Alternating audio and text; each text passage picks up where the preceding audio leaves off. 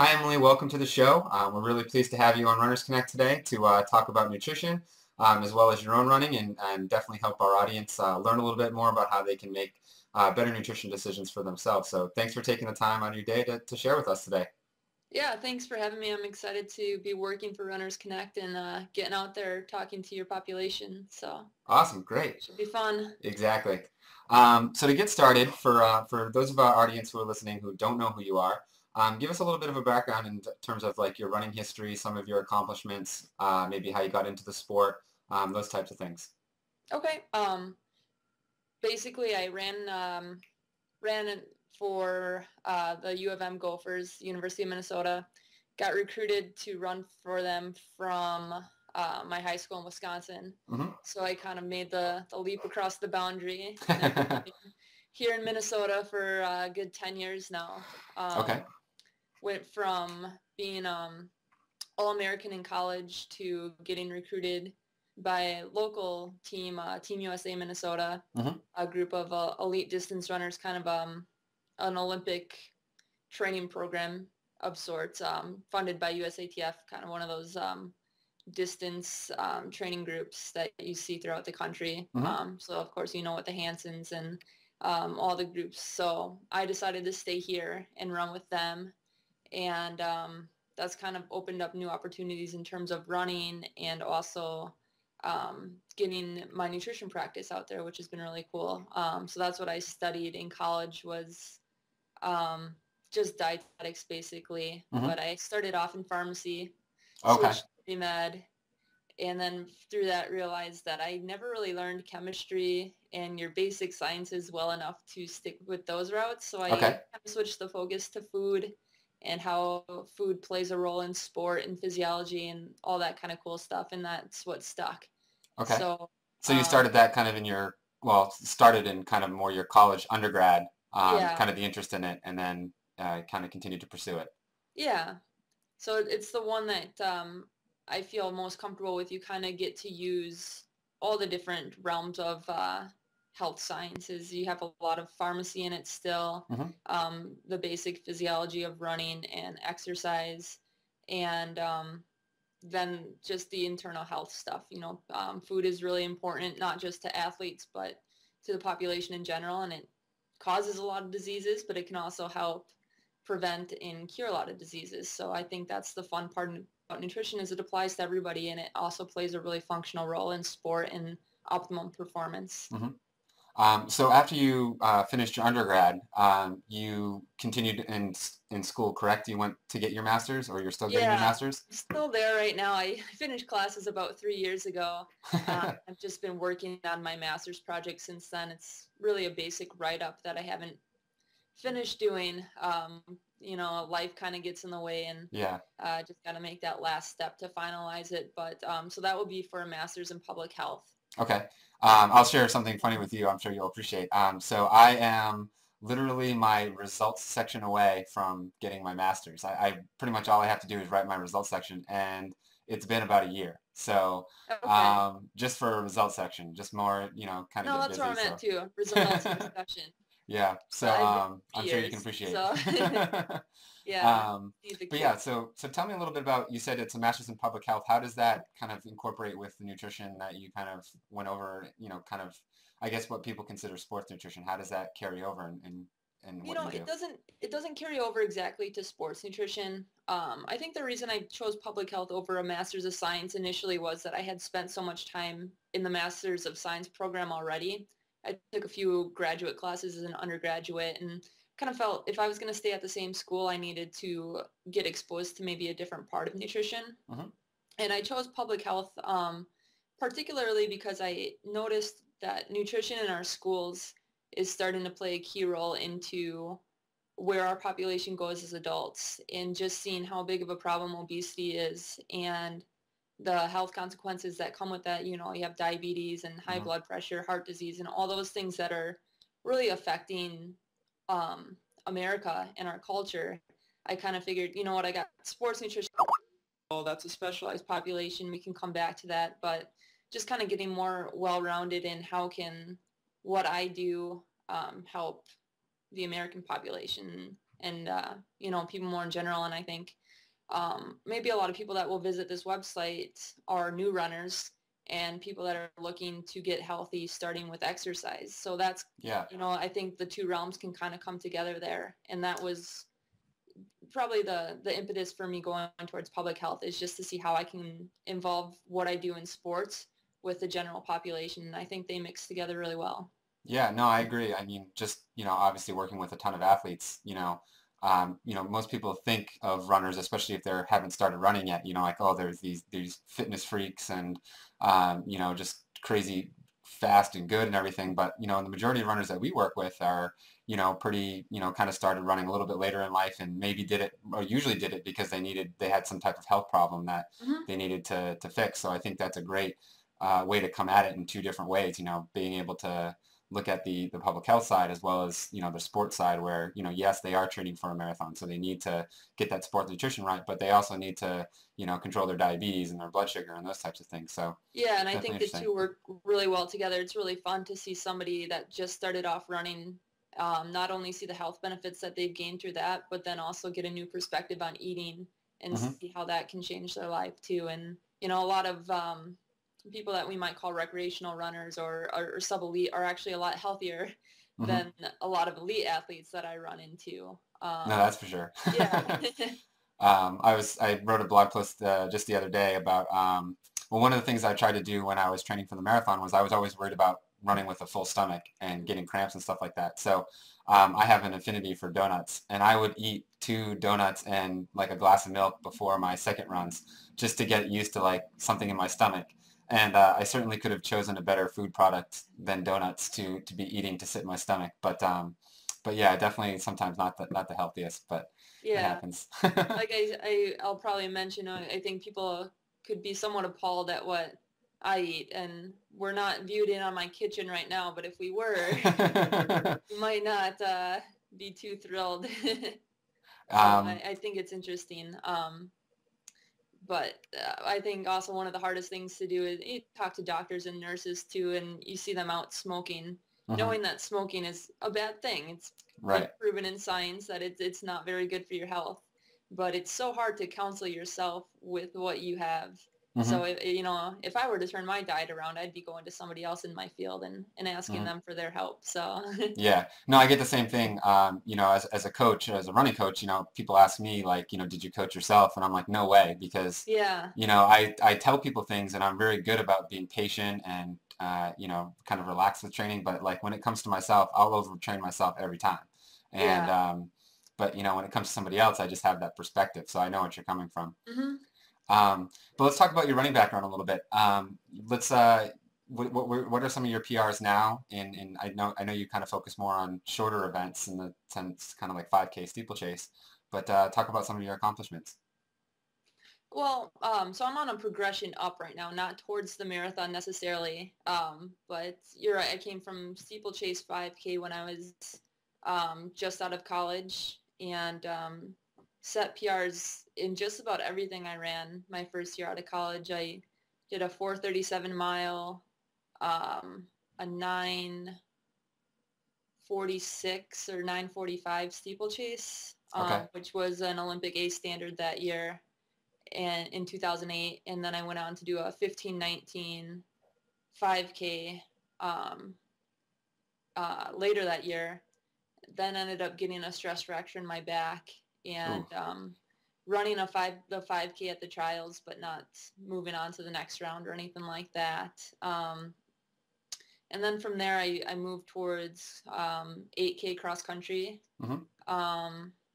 Couple years after that, did my first 10K. I don't even remember what my 10K PR is. I think it's 33 flat Okay. for 10K. And then just recently I run the half marathon, and I did a 1:12:44 this year at Grandma's Half in Duluth. Nice So debut. yeah, And in cross country, you had some success. I think it was in 2009, 2010. yeah, 2009 I think it was in out in Maryland is when Hmm. I was the U.S. champion there. Very cool. Um, and then the year before that, I placed third, and then 18th in the world at World Cross that year.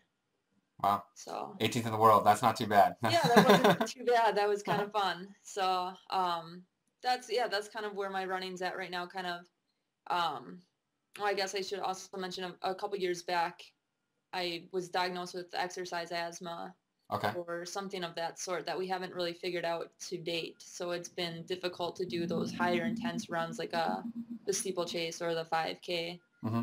So I've been kind of catering my training more towards the longer races that I can withstand a lower intensity but for a longer duration of time. And Okay. so the 10 milers and half marathons have kind of fit that bill for me lately. Okay. Actually, interesting. But this is kind of off the cuff, but talk a little bit about the exercise-induced asthma because I coach a few runners who may have that, or at least are exhibiting symptoms of that. So I think it may be something that other audience listeners here are interested in.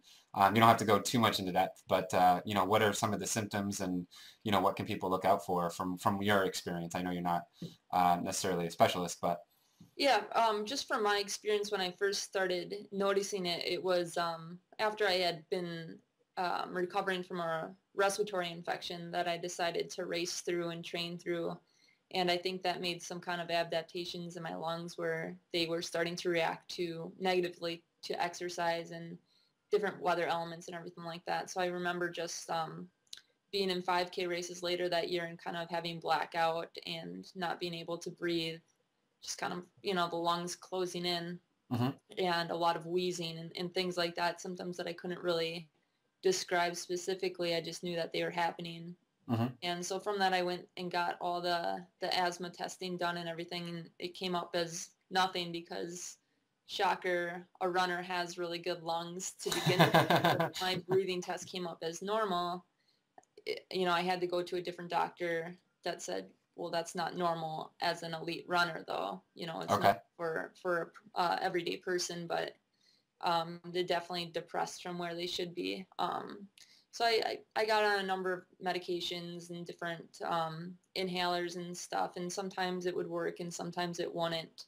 So it was just kind of more of a playing around with my training in a way that it wouldn't affect my lungs too bad where I couldn't come back the next day or the next week and do another workout. Okay. So that's just kind of been the progression it's been since then. I don't really take any medications for it anymore. Maybe just a rescue inhaler before hard workouts and things like that. But Okay. trying to make the training more adaptable to the condition that might Hmm. not, improve or go away. No, that So makes sense. That makes sense. I'm sure yeah. that's helpful. And actually, it's a great point. We'll probably have an expert on and maybe have you back on sometime to talk a little bit more about it, your experiences with it. Yeah, I'll let you Um, know if it gets better. definitely.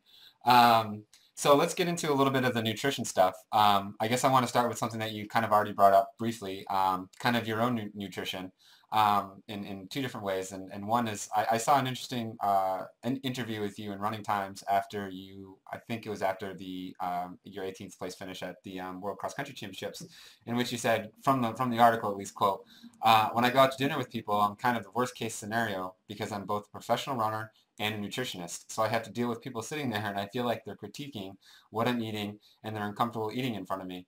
So, how do you approach your own, your own nutrition, and and how is that, and how is your knowledge of nutrition kind of changed the way you approach your own fueling? Yeah, the funny thing is, if I go out to dinner, like I don't have a whole lot of supplementary income. So if I'm out to dinner, I'm not gonna pay $12 for a salad. Like I'm gonna get the cheeseburger with fries and a beer because that's what I'm out. I'm already Hmm. out, and that's kind of what I'm in the mood for. And Okay. so it just so happens that I'm out with people that don't see me every day, and they're like, "Oh, you're an elite runner and you're a dietitian, and this is what you're choosing to eat." And it's like, well, yes, in this context, that's what I'm choosing to eat. But in general, I think over time I've developed a pretty healthy approach to nutrition. And one of the very first things I was ever taught is that everything's okay in moderation. Hmm. And usually people are going to apply that to, well, that just means the bad foods, like the Hmm. snacks and the burgers and, pizza and all that kind of stuff. But you have to moderate your what you would consider to be healthy choices too, because you can't sit there and just eat lettuce and vegetables all day and not eat other stuff. So you have to really use a sense of moderation with everything that you're putting into your diet. So that was kind of my approach to it. Is it's, yes, I'm having a cheeseburger and fries tonight, but that's because my workout is done. I centered my good eating around my workouts. Mm-hmm. And then for the rest of the day, I say I just kind of fill in the gaps. So it's like, well, what am I missing in my diet so far? Mm-hmm. And it might be I haven't had any red meat today, so I'm going to have a burger. It might be I haven't had any vegetables yet, so I'm going to have, a pretty big serving of vegetables. And that's how I approach my nutrition is I say, my workout is the most important part of the day. So I'm going to center, you know, really good sound sports nutrition principles around that workout. Mm-hmm. And then once that's complete, then it's just kind of filling in the gaps to meet my daily needs with the other stuff. Yeah. That makes a lot of sense, actually. And to be honest, that's how I approached my nutrition when I was training was, there were certain specific times a day or aspects where I would really kind of really focused on it. But then outside those windows, I was a little bit more relaxed. And Yeah. part of that for me, and probably the same with you, is when you're running a lot, you have to take in a lot of fuel. Mm-hmm. And so at some point, it just becomes impossible to eat like just carrots and lettuce and, healthy foods all the time because you're Yeah. just so many, you're taking in so many calories. We had Camille Herron on last week, who is a Olympic trials marathoner. And, she was saying, she probably eats close to 4,000 calories a day because she's running 120, 130 miles a week. And when you're running that much, it just, you can't put all the fuel, back in with just, vegetables. So I think that's a really great approach. Mm. Um, and second, do you feel like that more relaxed approach to nutrition benefits you from not stressing out too much about it and getting worked up? Because I know for me, that was a big part of it. And as an elite athlete who, your performances are so important, does that help you kind of keep less stress about it and stuff like that? Yeah, nutrition's a very important tool for training. You can't neglect that, but at the same time, you don't want to waste too much mental energy thinking about it. And the same goes for with your training. So if you show up on the start line for a 5K, you can't be thinking about, oh, I wish I would have done one more mile repeat. Like, I wish I could do that now and get that in there. Because you can't. The training's already done. And the same is true for your nutrition. You can't get to the start of a race line and be fretting about what you wish you would have ate or not ate. You just can't. You have to trust that you did the right things and everything's going to be okay. And I think it stems back to when I was in high school and I was a captain for the cross country team, and I'd have a teammate come up to me crying. And I'm just like, we're about to start the race. What are you crying about? And she's like, well, I had milk on my cereal this morning and it's going to make me sick. And it's, you know what? It's going to make you sick if you think it's going to make you sick. Mm-hmm. But if you think that it's going to make you strong and give you energy, then it's going to make you strong and give you energy. So you really have to think about how much mental energy am I willing to waste thinking about eating the right or wrong things, Mm-hmm. or how can I flip that around to saying, you know what, you did a good job for yourself. You're fueled, you're ready to go. And it doesn't matter which way you fueled yourself. Mm-hmm. Energy is energy.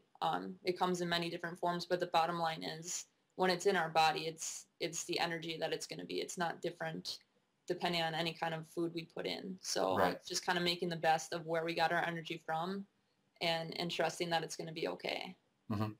And for the clients that you work with when you do nutrition consulting, is that kind of the approach that you take with them? And I'm just curious if it's different coming from somebody who may already be in an unhealthy eating situation, from a health standpoint, or just the fact that maybe they're, already eating so unhealthy. How do you approach working with somebody, who isn't an elite athlete? Yeah. The big thing is you don't want to make too many major changes at once. You don't want to completely overhaul somebody's diet because there's no way they're going to stick with it then. Mm-hmm. You can't take somebody who eats cheeseburgers and pizza and put them on salads only. So Mm-hmm. what I try to do is that when I get food records from somebody, I look at consistency about which foods they seem to really like, Mm-hmm. and do as best as I can to keep those in there, because really all foods work in a sports nutrition diet. It's just a matter of how you're fitting them in around the workouts and then the amount of those foods that show up in your daily intake. Mm-hmm. So for one example, I had a client that I saw a few times a week. She would have these cookies, and she'd have them out because she was out driving or whatever, and they were easy, they were convenient, and I found a way to keep those cookies in the diet plan because they're a comfortable staple in there. They may not be the best thing, there's sugar and fat and not all great things, but they still are energy. Hmm. And so I still find a way to make those work in the diet and then add in other healthy stuff that is going to have more of an influence than just this one package of cookies is going to have. So Okay. by keeping those things that are comfortable and make you feel like, this diet isn't so hard, like I can still have my cookies, I Hmm. think that's an easier transition into a healthier lifestyle then. And then you just kind of work with the other stuff too. So say you need to limit sodium a little bit, Hmm. you can work within the foods they're already eating to do that, either by choosing a lower sodium or just reducing the portions and things like that. So, Okay. and that makes my job easier too, because I'm not just trying to come up with these foods out of nowhere that I don't know if you eat them or not, Hmm. and throwing those in your menu, but working with what you have and helping you find a way that you can make those work.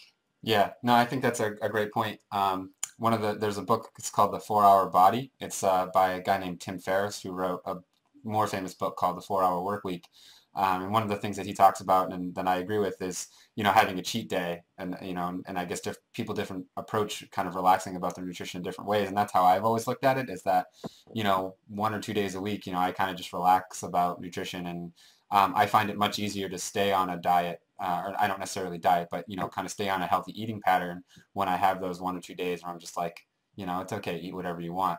And it sounds like that's kind of how you approach things too, where you want to make sure that people stay on a healthy diet consistently and not just go, 3 weeks of like really clean, healthy eating and nothing but, vegetables and salads and clean stuff and then just stop completely. I'm Yeah. assuming that's part of the reason as well. Yeah, and that's kind of the paramount of sports nutrition is it's very much in parallel with physical training where you can't just have 1 week where you're really good Hmm. and then slack off the rest of the month because it's a cumulative effect. Hmm. And you can't all of a sudden decide you want to worry about your sports nutrition the night before a race because nothing's going to make up for the months of training that you didn't pay attention to it. Hmm. So I kind of think of the two things in tangent is, well, if I practice healthy eating every day the same way I practice my running every day, then when I get to that day before the race, I don't have to stress too much about it because there's nothing I can do to change it. Hmm. And, everything's already kind of been done. And so I'm a big fan of the cheat day too. I take my cheat day as Saturdays after the long run. Hmm. And what I tell my clients too is if that's your cheat day, you make sure that you do the right things before, during, and after your run Hmm. to be a healthy runner. You want to fuel before, get used to the fluids and the foods that you're going to be taking in during your long run, and then Hmm. make sure you recover. And then the rest of the day is your day to take care of what you want to take care of. If you want to go out and have some wings and beer and things like that, that fits in there. And I think Hmm. it's important to make sure you take care of your job in terms of fueling for sport Hmm. and then being a normal person after. Right. No, So, that's a great point. So kind of moving on, shifting gears just a little bit. Let's talk running and weight loss. I know a big reason that a lot of people get started with running, or at least, even if they're experienced runners, they might want to lose weight to help kind of boost their performance. Um, let's talk a little bit about, I know you've written a couple articles about this, but, I guess there's a couple different angles. Why necessarily that running might not actually cause you to lose weight? In some senses you may actually gain weight.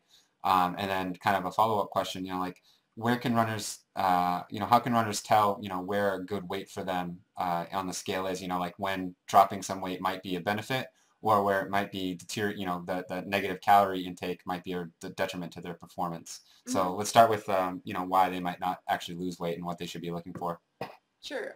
So we kind of talked about this with the marathon training too, is you think, okay, I'm adding a lot of miles, I'm exercising more, and the weight's not coming off. So let's think about the good reasons that could happen. One good reason can be that you've never worked out before, or you were sedentary for quite a while, and now you're starting this exercise routine, and your body's going to adapt to that by building muscle. So what we're doing, when we're running, we're breaking down muscle and rebuilding it. And so that's one of the first adaptations that's going to happen is yes, you're running and you're burning calories, but you're also building muscle. And 1 pound of muscle takes up a lot less room than 1 pound of fat. So even though we might be dropping fat, we're gaining muscle. So the weight's going to be about the same. The other thing is fluid intake to support workouts. We're probably bringing in a lot more fluid. And at the same time, we're building muscle glycogen. So what I Mm-hmm. talked about in the marathon article was with muscle glycogen storage, we have water storage. And so when you're hydrating accurately and putting on or filling up your muscle glycogen stores, you can expect to gain weight Okay. just because the glycogen carries water with it. And I think people are shocked to find out how much water actually weighs. One of those small 1 pint bottles of water actually weighs a pound. Mm-hmm. So, if you drink 2 pints of water, which isn't really that hard, that's, 4 cups of water, Mm-hmm. you could theoretically gain 2 pounds within 1 minute of drinking water. So, I tell people to think of it as kind of like a hose. A Mm-hmm. hose without water weighs less than it does when you have the water running through it, even though the size of the hose hasn't changed at all. Okay. So, there's no need to freak out about that kind of weight gain or failure to lose weight because Mm-hmm. it's just shifts in fluid and gains in muscle, which can be good things. Yeah, that makes sense. Then there's the reasons why you might not be gaining weight because of how you are reacting in terms of the exercise. So I know if I started a marathon program, I would say, oh man, I can eat anything because I'm burning all these calories. Mm-hmm. And so the problem is the calories we take in are more than the calories that we're putting out. And we don't Mm-hmm. realize it just because we think that we should eat, eat, eat. And so there's 3,500 calories to a pound is about what it is. So you think about if in 2 weeks you've taken in 3,500 calories more than you put out, Mm-hmm. you can gain a pound in 2 weeks just from over consuming what you need to be for your energy needs. Also, exercise makes you hungrier. Mm-hmm. So just naturally, you'll be eating more. So those are kind of the main reasons for weight gain or failure to lose weight. Mm-hmm. So I think the more important thing is to look at overall body changes in terms of, are my pants fitting tighter or Mm-hmm. are they fitting looser? Do my muscles look more toned? And also, how am I feeling overall? If your joints stop aching and you're feeling more energetic, then those are all good adaptations. And the numbers on the scales, they don't really mean that much. Mm-hmm. When people weigh, I tell them to weigh once a week. That's another Okay. issue too, is I know when people get excited about running to lose weight, they want to be weighing every hour or every day. Right. And that's just kind of going to give you a false sense of what's actually happening because weight fluctuates so much. Mm-hmm. It could fluctuate 8 pounds within a week, but between that week, if you only weighed once, you might Mm-hmm. never see how those 8 pounds came on or off or anything like that. So Right. No, it makes sense, especially if you're looking at it and getting very disappointed or very excited either way. And disappointment being the worst, where you get so upset that you either just say screw it and you don't run that day because you're upset, or eat whatever. You're just like, oh, this isn't working. So yeah, yeah, I can see that being a problem. One of the things that you brought up too, and I think is that I see a lot is kind of, I think you wrote about this too, like sneaky calories, yeah, where, I see a lot of running groups, like they'll meet and then they'll go to Starbucks, afterwards. And that's great because, you're kind of continuing the long run fun, whatever. But, you have a mocha chino. I don't go to Starbucks, but, like yeah. a mocha chino, Whatever. whatever they call them. And it's like, those things are like 1,500 calories Yeah, sometimes, and that's an easy, and I think people are always surprised. And again, you wrote about this, and we'll link to this article for anybody that's just listening. If you want to visit the site, we'll have a link to this article that Emily wrote. But I think people overestimate the number of calories that they'll burn while they're running, and that's not to say that they shouldn't be fueling themselves, but again, you drink 1,000 calorie Starbucks type of drink after you run, and unless you were running really far, you probably barely burn that, those amount of calories. yeah, and that's why I say too is to focus your really sound sports nutrition principles around your workouts. So, you know, you fuel adequately before that run, during the run, and then after the run. I don't like to think of that post-run time as party time. That's still part of your training, and that's the time when you need to, you know, be sound with your nutrition choices. So, you know, have your snack planned out before you even go for that run, so that you know this is what I'm going to need after my run, and this is what I should have.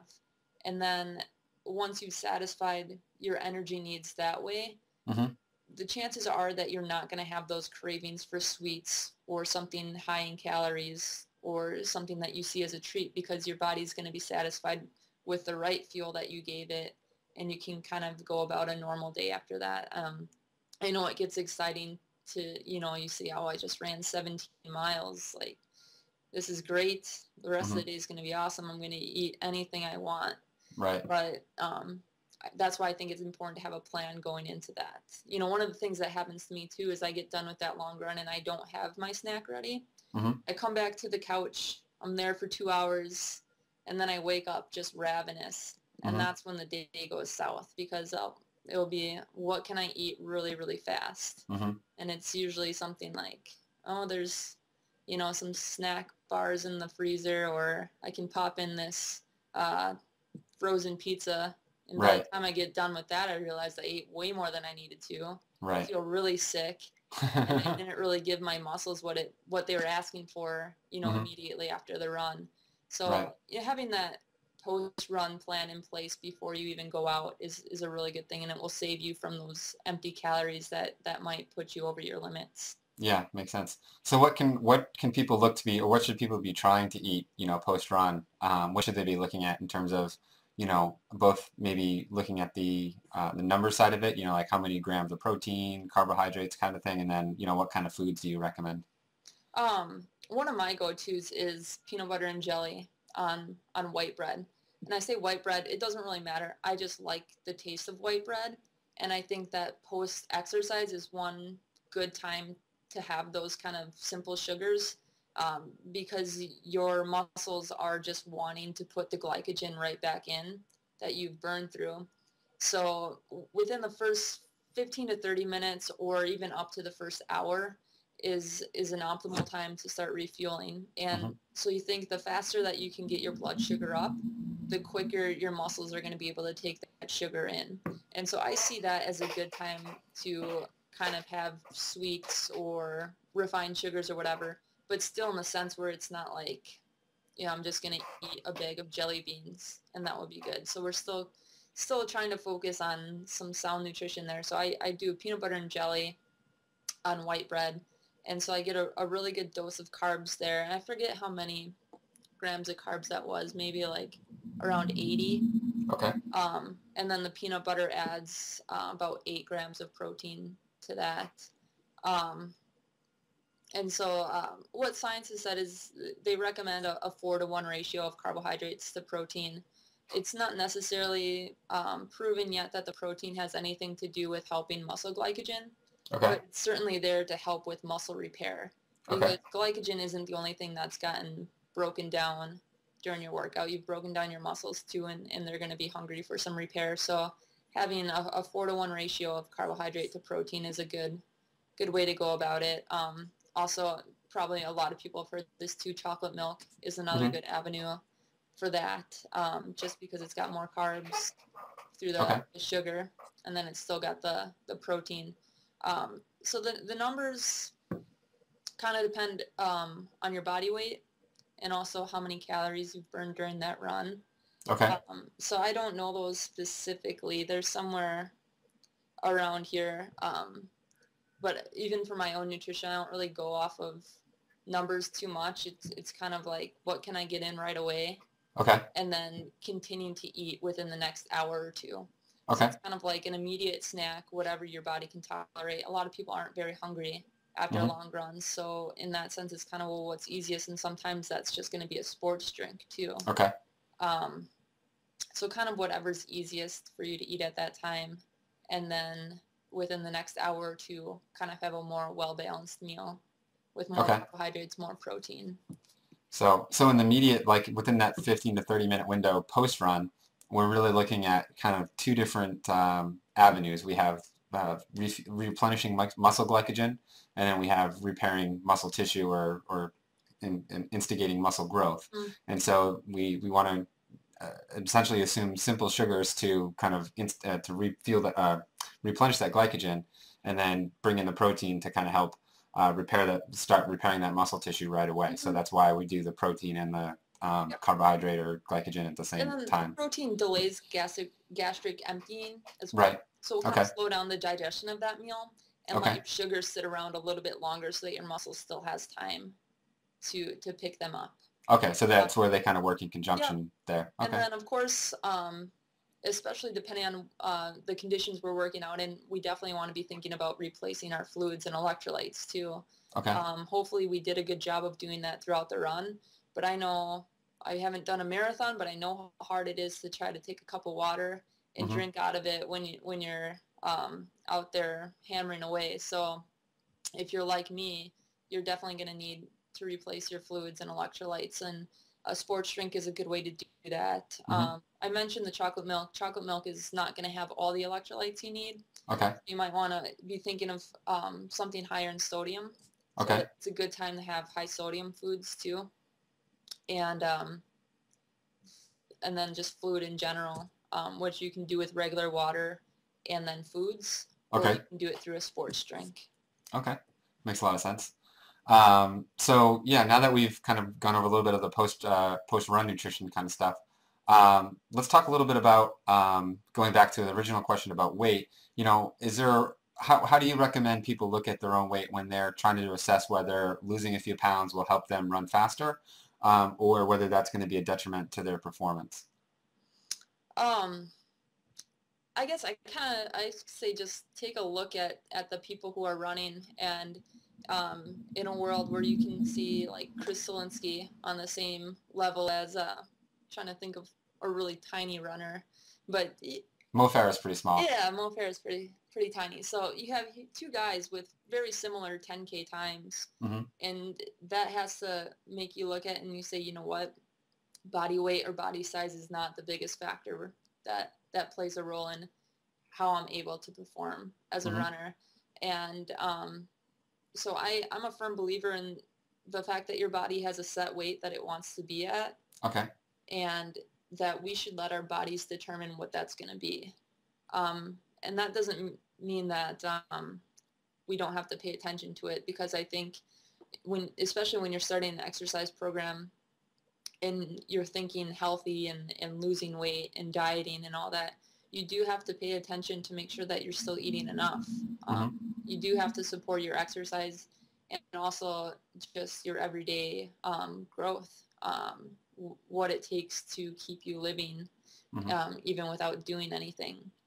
So I think that you can kind of know if you're dieting too much or if you're not eating enough food, and that's when you're starting to experience the general fatigue that's more than just being tired from running.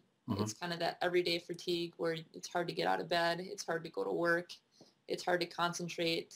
Those are kind of telltale signs that your body's lacking in either energy or vitamins and minerals, or a combination of both.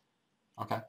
So for runners that are trying to lose weight, you know, what's the caloric deficit that you recommend? How many, for people that don't know what that is, like how many calories do you recommend they cut from their daily or weekly nutritional intake to try to lose that weight? I recommend no more than a pound a week, which would be 500 calories a day. Okay. To get to 3,500 calories in that 7 days. So, and that can be done through a combination of both working out and eating less. It doesn't have to come from just one or the other. So, say you find out how many calories you need just to support your daily activities, and then you can burn 250 calories through working out. So that could be a 3-mile run. And then you can also eat 250 calories less to get to your 500 for that day. Okay. Or another, and it really depends on what's the easier way for you to look at it. So another way you can go about is saying, I need this many calories just to support my daily activities, plus this many to support my run. Mm-hmm. So I'm going to try to stay 500 calories under that. Okay. In terms of how much food I eat. Okay. So just So, kind of different ways to look at it. yeah. So for people that are interested in that, we'll at the bottom of this interview, again, if you head to runnersconnect.net and look at our interviews, we'll throw up a calculator for people. It's pretty simple. You know, it's not very individual. It's not very individual, but it does what it'll do is take your basal metabolism and then add that to generally what you'll burn per mile that you run. Mm-hmm. To kind of give you total calories for the day. That way you can see pretty easily what that your daily caloric burn is, so you can calculate, you know, if you want to lose 500 calories per day, what that number would be for you. So Yeah. we'll throw that up at the bottom for people that are looking. So. And I'll say this too. I wish that numbers were perfect. And it was a calorie, and you burned exactly how many it said you were going to burn, Mm-hmm. and all that. And these numbers are just predictions. They're just estimates, and they're Right. the best tools we have, the best accessible tools we have, short of actually being able to use a direct calorimetry and calculate how many calories you're actually burning Mm-hmm. at rest and exercise and all that. But they're really good equations for just getting an idea of how much you need. And even in the foods you eat, the calories aren't perfect. In fact, the calorie labels aren't perfect. One egg McMuffin is going to have 350 calories, another one might have 400 calories, and so, you know, nothing is perfect about these numbers. But if you take them with that perspective, knowing that this is an estimate, Mm-hmm. and I just want to be somewhere within this range, you're going to be good. So Right, don't exactly. fret too much about every exact little calorie or number. Right. Just try to stay, you know, within the zone. Okay. So for runners that you new clients that you begin working with, what are some of the biggest, like, what are some of the most common mistakes that you see runners and just people in general making with their nutritional priorities? I wrote my notes down in this somewhere. Okay. Yeah. Very interestingly, one of the biggest things I see, and you know, this could just be a factor of common underreporting of food intakes and forgetting things and stuff like that. But I see carbohydrate intakes that are really low compared to what recommendations would say would be optimal for an endurance athlete. Okay. Taking part in a training program. So, and to counteract that, I see protein intakes that are generally pretty high. So I think it's kind of happening in our culture right now is we've been really high on protein over the past decade or so. Mm-hmm. And because our protein intakes are so high, it affects our ability to eat enough carbohydrate. Mm-hmm. Not because we're ignoring carbohydrate necessarily, but just because we get so filled up on protein that we don't, you know, have enough space to eat enough carbohydrate. Okay. So yeah, that makes sense. You're probably just full from protein maybe laden not food. Enough carbohydrate that would be useful to use for endurance exercise. Okay. Do you have a specific number in terms of, you know, what the carbohydrate intake for an endurance athlete would be? So I go off of the sports nutrition recommendations from the American Dietetic Association, and their recommendation is 5 to 7 grams per kilogram for just general training needs. Okay. Which I would say probably applies to you if you're starting a new exercise program or if you're early in your training season and just doing your base miles. Okay. So I have that number written down somewhere. So for example, for somebody who's 125 pounds, mm-hmm. that's going to be about 280 to 400 grams of carbohydrate a day. Okay. And that's for general training needs. And in a lot of the clients I have, I don't see anywhere near those numbers. Okay. I see like 150, 250. So really kind of low on the carbohydrate scale.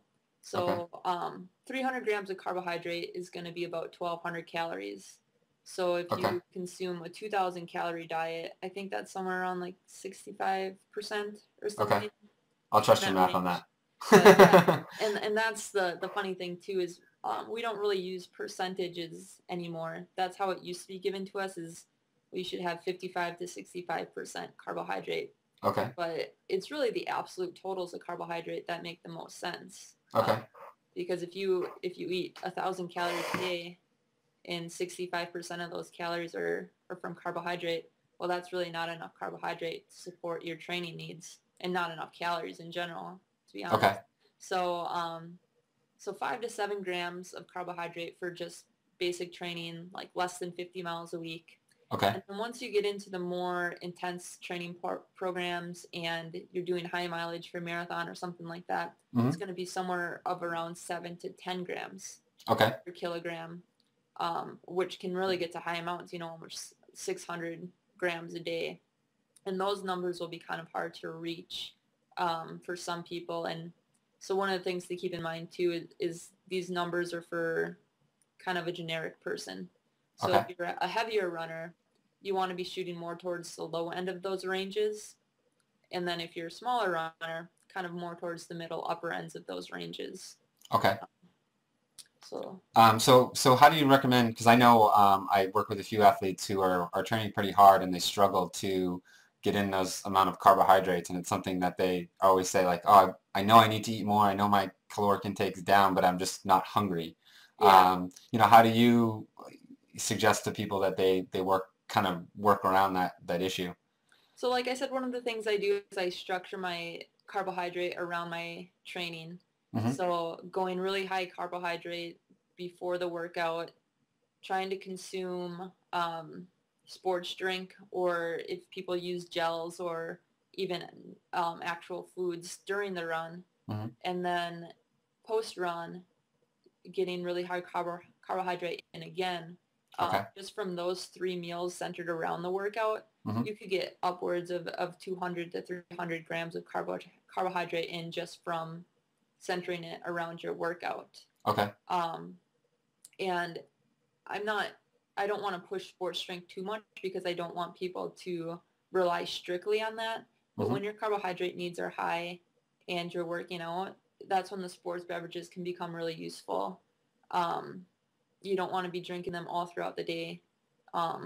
It's just way too many sugars. But if you center those around your workouts, then you can get a good dose of carbohydrate in that way.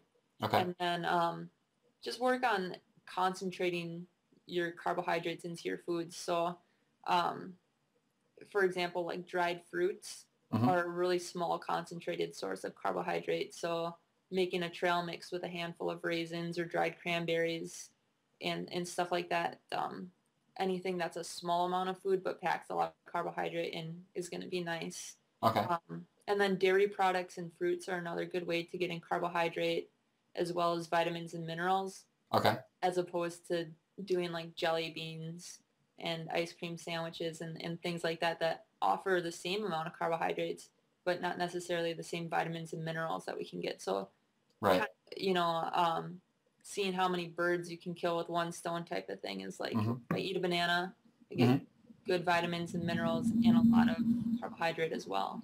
Okay. So making those exchanges so that your volume of food is decreased in terms of how much more you need to eat still.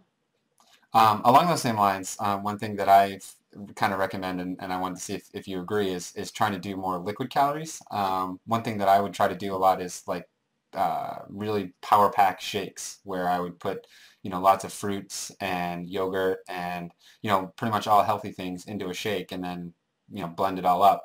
And that for me was a great way to get a lot of extra calories, because again, it was a lot of fruits and things like that, which are simple carbohydrates, but it was just in a fluid or more viscous form, so it was a lot easier to get down and not feel like I was full. Yeah, before this interview, I actually had made my fruit smoothie the other day, and usually I'm too lazy to do it, but then I realized it doesn't really take a whole lot of time. So what I put in there is I put in a handful of spinach, some orange juice, a container, like a small container of yogurt, and then a cup full of berries, and I mix that all up, and it takes me about 5 minutes to drink. And I sit there and think about how long it would take me to eat each component of that food, eat the spinach salad and go through a whole cup of berries and yogurt and juice. And it makes a lot of sense to just kind of condense it down. And especially for somebody who's busy out on the road, or, is just trying to refuel really quickly after their workout, that's a perfect way to do it. So Yeah, I'm a makes big sense. proponent of smoothies for sure. Okay. and any kind of liquid. And if it's something that you're not making yourself, if you're Hmm. buying a processed one, I just encourage you to kind of look at any additives that might be in it, uh, Okay. extra sugars that they're putting in there. When you make it yourself, you have good control over what's going in there. But sometimes, in processing, they have to pack things in a lot of sugars or other kinds of preservatives that you could stay away from if you made it yourself. Okay. That makes sense. A good recommendation. So is that kind of the biggest mistake? And going back to the original question all the way back, is that kind of the biggest mistake you see with a lot of the people that you consult with? Or is there another thing that you Another thing typically is see? too just an overall lack of variety. Okay. Um, and I'm guilty of this too. I think a lot of runners are. We kind of get into food ruts. Yeah, I do the same thing. Something that works. And so if it's not broke, why fix it? Hmm. But variety is really a key to a good diet, because if we get stuck in food ruts, we might be missing out on some key vitamins and minerals that pretty soon we're going to start to get deficient in. Hmm. So, you don't have to change things up every day, but just kind of throughout the week doing different things. I mean, it could be as simple as one day I make a sandwich on wheat bread, and the next day I use like a whole grain tortilla or something, just kind of changing up small components of your usual diet. Hmm. And one way I like to do that too is if I buy a bunch of fruit at the supermarket, it just kind of sits there and Hmm. I forget to eat it. Okay. So I'll get 2 or 3 different kinds of fruit at once, like one kiwi, one apple, one banana. And when those are gone, I'll go back and try different kinds of other fruits instead of having like 8 apples sitting in my fridge, because then it's just apple, apple, apple, apple, and I get tired of it. So, just kind of changing up your stimulus that way is, trying a different kind of fruit a few days a week and things like that. And Hmm. getting those kind of varieties in there is a good way to make sure, because nutrition isn't just a one day thing. It, like we said before, it adds up over the days and the week. So you don't have to worry about, okay, this day I need to do this and this day I need to do that. Just think about in the week in general, how can I vary my nutrition a little bit so that I make sure I'm getting a little bit of everything. Yeah, that makes a lot of sense. And that'll roll into our next segment. And this is something new that we're doing for this interview is we actually opened up our Facebook and Twitter accounts and asked people questions that they wanted to ask Emily and questions that they've had. And some of them we've already asked and answered. I know Jamie asked about carbohydrate intake, and Emily did a great job of covering that. We also had a question about what type of food to eat during, or I should say before and after runs, and Emily has covered that pretty well. But along the same lines of what Emily just asked, Adam asked us, what types of vitamins and supplements does Emily recommend?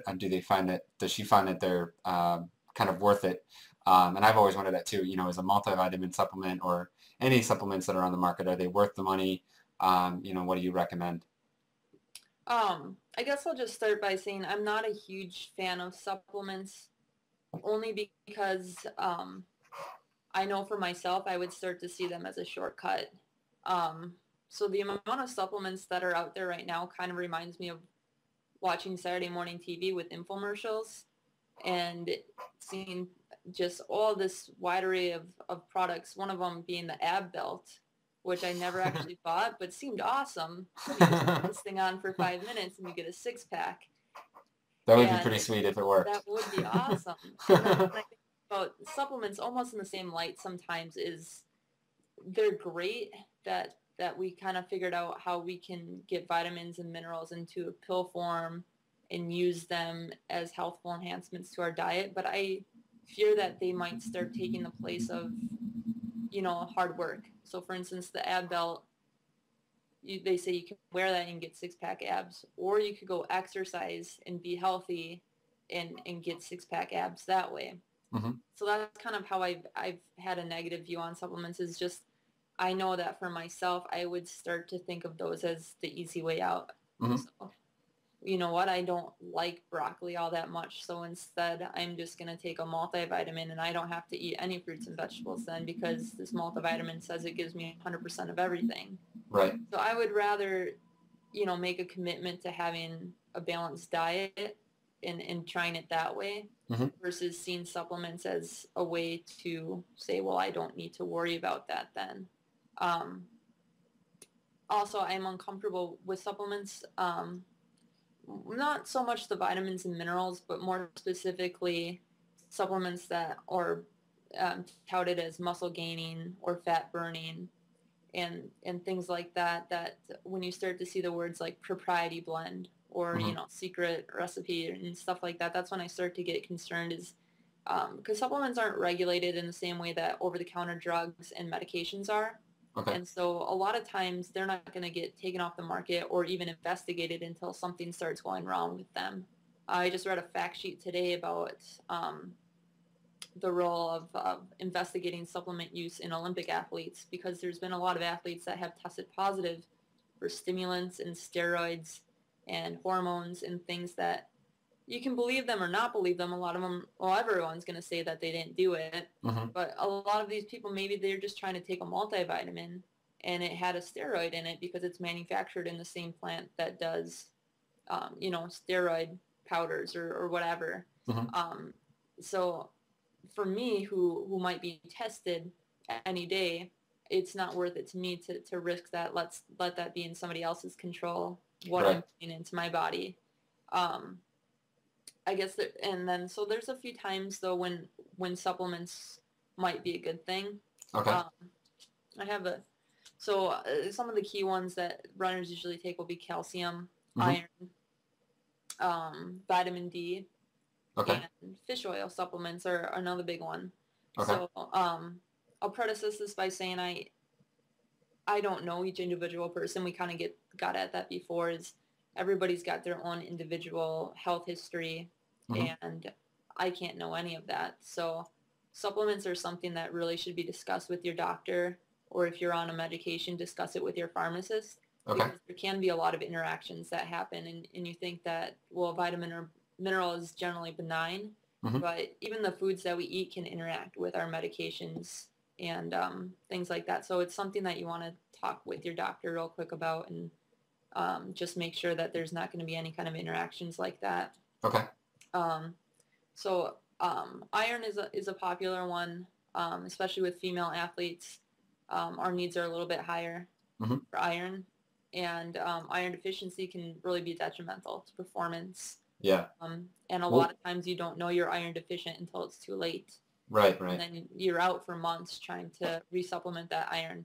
So if you find it difficult to get iron through food sources like red meats or dark poultry meat and those kind of sources, and you think iron is going to be a problem, it's something to definitely talk to the doctor about and say, you know, does an iron supplement fit into my healthy diet? Am I able to do that?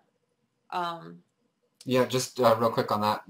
First, we have a pretty extensive article on iron that we'll link to at the bottom of this interview.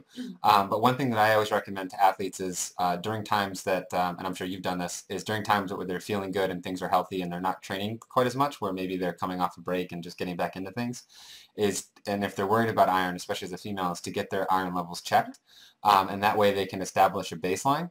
Because everybody's going to have a different natural iron level. And some people are just naturally high, and some people are going to naturally be low. And so if you can establish a baseline for yourself, you have a much better chance of determining whether you might be high or especially low. If you may be low, if you have a baseline of like when you're normally healthy and feeling good and not excessively training, and then you have a nice thing to compare it with. So something that I recommend is next time you go to the doctor, is ask for an iron test. They're usually pretty simple, and they're not expensive, and so usually most doctors will do them, especially if you tell them that you're a runner and you're training for a marathon or something. Definitely recommended just to get a baseline of where you're at. So that's a great point from your side. And I agree with that too. I think it's really important to have a healthy baseline, because iron's one of those minerals where there's kind of an arbitrary range set for what is normal. I know that some of my college teammates had a normal of 12, and one day I got tested and I was at 99. Doesn't mean that I am super full of hemoglobin and oxygen carrying capacity or anything like that. 99 is my normal. So if I have to come up at 12, I know I'm in trouble. Right. whereas the person at 12 is feeling really good because that's their normal. Mm-hmm. So you're right, finding out what that is will be a really good thing to determine whether or not you have some issues going on. And then the next supplement that I thought about today, since our sun is going down earlier, weather's getting colder. I live up here in the north in Minnesota, and so we start to think about vitamin D. Mm-hmm. Vitamin D, we can make it ourselves when we're exposed to sun. For people who are fair skinned, they only need about 15 minutes of sun exposure a day. People with darker Okay. skin, more like 30 minutes a day, and that's without sunscreen. Okay. That would be enough to help us meet our vitamin D needs. But now that the sun is going down earlier, we're not spending as much time outside. Our vitamin D levels might start to drop because we're not getting that sun exposure.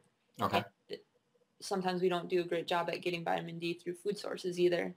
So vitamin D might be another one of those things to think about supplementing, again, after talking to your doctor or your pharmacist. But it's another popular supplement. And a lot of times you'll find it with calcium. Okay. Vitamin D and calcium work together to strengthen bone. And so calcium is another popular supplement for runners. And my word of caution with that is, as with all vitamins and minerals, there's an upper tolerable limit that we don't want to exceed. And with calcium, it's a little bit lower than I even expected it to be. It's 2,500 milligrams a day. Okay. And recommendations can be anywhere from 1,000 to 1,300 milligrams a day, just depending on your gender and your age. So usually somewhere within that range, you're doing good. And that adds up pretty quickly through dairy products and even some vegetables. And if you look to even orange juice and fruit juices are fortified with calcium. A lot of grain products are fortified with calcium. So we do get calcium from a lot of sources. It's not just milk. Mm-hmm. And I think one common thing too, with a lot of my clients is they don't tolerate lactose very well. Okay. It's pretty common, lactose being the sugar in milk. My first recommendation is to try the lactose-free products. And I actually do that myself. I have lactose-free milk just so I can make sure it tastes the same as regular milk. Mm-hmm. And it does. So I think that's a great product, and you can get a lot of things lactose-free. Okay. And so calcium supplements aren't exactly necessary even if you are not a huge dairy fan, because you might do an okay job at actually doing that. If you do take a calcium supplement, I recommend no more than 1,000 milligrams a day.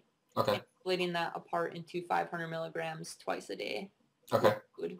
And that will give you the best absorption then. And then you don't really want to go over that. Okay. Some of the symptoms of having too much calcium, one of the huge ones is constipation. So nobody really wants that. Right. So you don't want to overdo the calcium and end up with that as a side effect. And also, you don't want to promote kidney stone formation. Okay. Nobody wants those either. Right. I've never had them, but I heard that they're not very fun. So, and then I guess the big one is the multivitamin then. In general, a multivitamin is going to be pretty safe. If you are going to take one, you want to look for one that only has 100% of everything, like nothing super boosted, like a 500% or anything like that. Okay. And what you're probably going to see is that it's mostly going to come out in the urine. Your urine, might be a different tinge of yellow or kind of like a green or something like that. That's just the vitamins and minerals coming out because you didn't need them. Mm-hmm. So a lot of people will call a multivitamin an insurance policy, which is fine. Fine to call it that way. You can take it or leave it. But the one thing I just don't like to see is taking a multivitamin in place of saying, okay, now I don't need to eat such a healthy diet. Yeah. So, that makes sense. Yeah, cool. I think that's that for those. Cool. Well, I think that's covered, all the questions that we've had, at least that were submitted to us for now. So just for people that are listening, whether, definitely friend us on Facebook or I guess like us on Facebook and follow us on Twitter, because I think we'll continue to do this for our next couple interviews, is ask some specific questions that you may have so we can get a better, make sure that the guests are answering questions that you actually have and kind of going from there.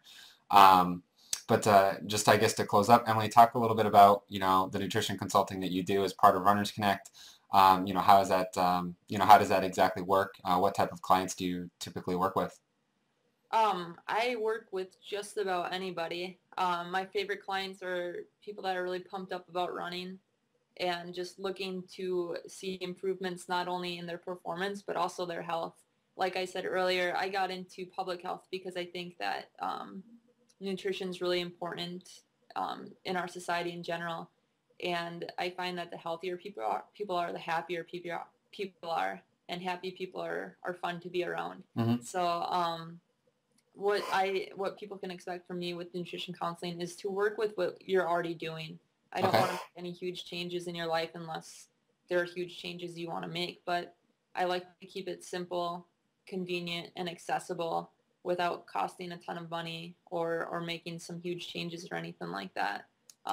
Another thing I find is a lot of people have families, and their families don't want to go through drastic changes with the foods they're eating. Right, So little kids, they don't want to be on diets. Everybody in the household and find a way to really optimize nutrition centered around your workouts to give you the best fueling solutions for your workouts and to help you get race ready and have big PRs hopefully.